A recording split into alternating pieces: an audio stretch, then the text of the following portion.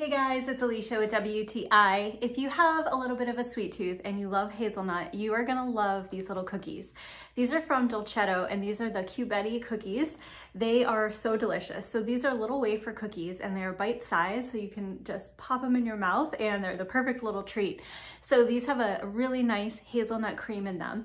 And they remind me of those kind of wafer cookies that came in a pack and they were kind of long. You had them when you were a kid. These are like those, but way better. These are made in Italy and they are just a really nice balance of sweet and a little bit of crispiness, and it's just the perfect little bite. So if you are looking for the perfect little light and crispy sweet treat, then you should definitely check out these from Dolcetto. They're so delicious. That's my point of view.